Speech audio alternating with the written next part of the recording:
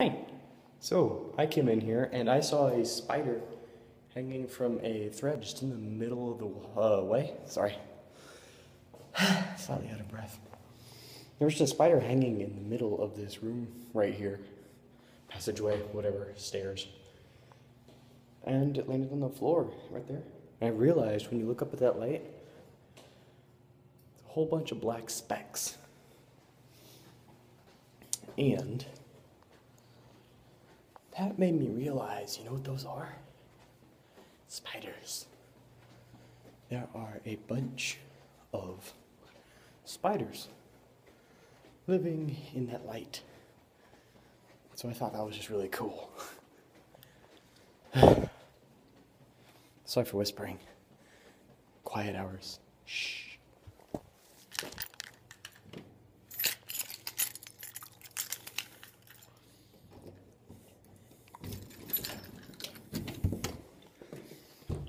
Alright, so back in my room. It's quiet hours, so I couldn't really talk out loud. I can a little bit more in here because it doesn't echo as much. I mean, you can still hear it through the door, but it doesn't like echo down the hallway and through the stairs and through the hallway and down the stairs, whichever makes more sense to you. I'm out of breath a little bit. I just got back from Jen's. I walked the whole way, then up the stairs, and sucks. So I pulled a prank on Jen just now. It was funny. I changed her birth date to March 27th on the Facebook. So in a couple days, she's going to be getting all the happy birthday messages from the people who don't know it's actually not her birthday. So that's going to be really funny. And I would have gotten away with it too, but she walked in the room, and I can't keep a straight face worth crap. So she caught that and tried to change it back. But you can't do that on Facebook. You have to wait a couple days. So it depends. Is that couple days enough time to change back the name? Or is it not? It's going to be very interesting to find out. It's like 2 a.m. I have class tomorrow, first class in spring break, and I've got a meeting with my advisor to schedule my classes for next semester and the summer semester and all that junk. So yeah, fun. I'm not going to get much sleep.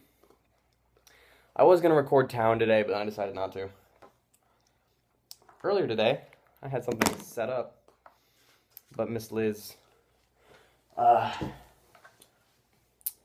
more pressing issues to attend to, so I wasn't able to do it then, but I'm able to do it now. I have the details that are in the bottom of the contest thing in the description for the Rooster Teeth pack and my personal pack. So this is going to run a bit long. I'm just going to flip through the cards, and I will have links on the cards if they're references. Obviously, I'm going to reference all the Rooster Teeth cards will have, well, most of the Rooster Teeth cards will have references, so I'm going to put links on them. It's going to be a longer vlog than usual with more effort put into it. I'm going to have to actually do the links and all that crap, so yay me. So I'm just going to get right to it.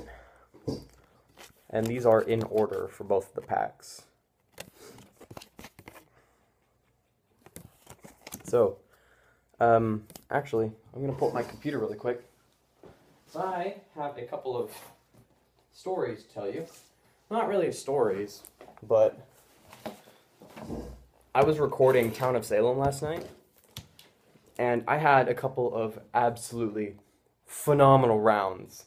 Like, they were just marvelous. However, due to the fact that it was a very, very long video without me cutting it,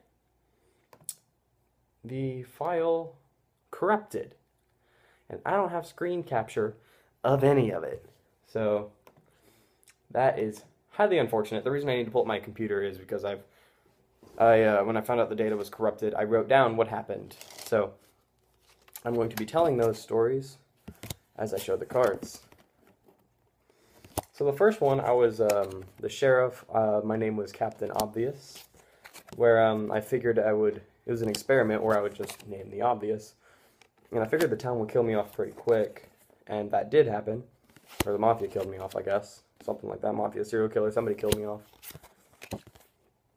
But later in the game, the Retributionist decided to bring me back to life, and there's 3 people left, and there's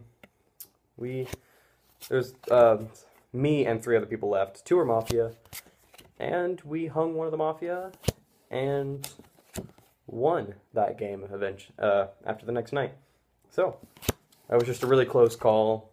Retributionist brought me back at the last second, and due to my brilliant deduction skills, we won that round.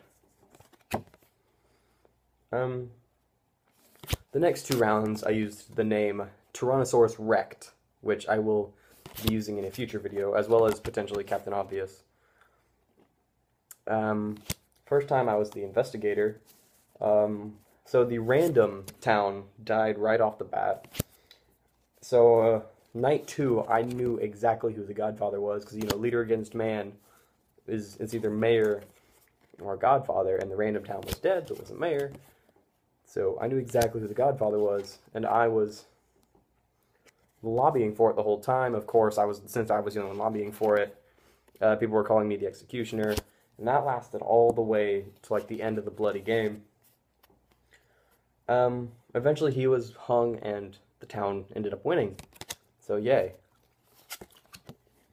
The second game, I was the Godfather. A little bit ironic. The framer left right off the bat. And the Mafia also gave himself away really early on, which really sucked. I had a crap Mafia. So I was basically on my own. So I basically played XE all game. Just lobbying after a certain person. Came down to the last 3 people, and I used my executioner cover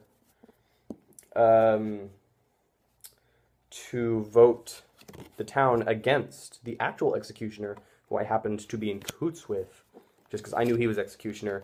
He didn't know that was Godfather or something like that, but we knew there was 1 Mafia, 1 town, 1 executioner. I used my my cover as executioner to convince the other townie to hang the actual executioner.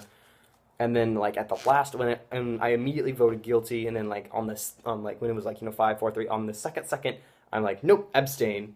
And the other person was the only one who voted guilty, and I won that round, and I helped the executioner win that round, too. So, yeah, that was the Rooster Teeth pack. I'm going to be going through and putting links in where all those are. And here's my personal pack. So I've got a couple of other experiments. I've actually gotten feedback on some of my rounds of Town of Salem, and I've gotten some feedback on what people enjoyed, what they didn't enjoy. I don't have any feedback on the music yet. I don't know if underlaying that dubstep music in the middle pieces is good or not, but nobody's told me otherwise yet, so I'm going to keep doing it. I've found out that the experiment rounds are actually really good. I try not to do that so much because I try to actually play the game, but the person who gave me feedback said they really enjoyed the experiment round, particularly the Groot round, where I had a hypothesis and I saw what the town would do. So that's what I tried to do with the Captain Obvious round, and it worked, and it would have been a really good video if the file wasn't corrupted. So yeah, that happened. Ugh, I'm out of breath, and then I'm talking all this time, which I'm more out of breath and more out of breath and more out of breath, and I just re-auditioned for, not re-auditioned, but I auditioned for another voice acting part. One of the people I sent off an audition to contacted me and said, hey, I really liked your voice, can you also audition for this part, because I think you'd be really good at it. So I did that. That was today. So my voice box has been really, really, really... Here's your link reference right here. So my voice box has really had a workout today. What are these? Oh, soft cards. These are what was in the safe from Cards Against Humanity's holiday bullshit from this year. So yeah, that's all that I really wanted to show you. And almost done.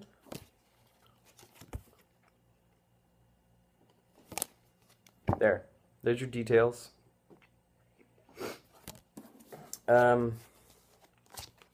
And here's your black card for the contest thing. War. Huh. Yeah. What is it good for? Tell me on Twitter. Take a picture of the white card with your face. Post it on my Twitter. Details are down below.